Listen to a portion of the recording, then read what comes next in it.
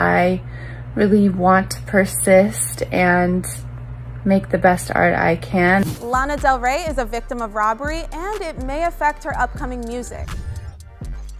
The two-time Billboard 200 chart topper told fans that somebody broke the windows of her car and took everything inside. Inside of it was my computer and my 3 camcorders and my hard drives. She said that she remotely wiped her stolen computer, but it wasn't backed up. So she lost a 200-page manuscript for an upcoming book. She's also urging fans not to listen to any of the leaks they see online. Please don't listen to the music if you hear it. I loved the book that I lost with all of my heart and put a lot of passion into it.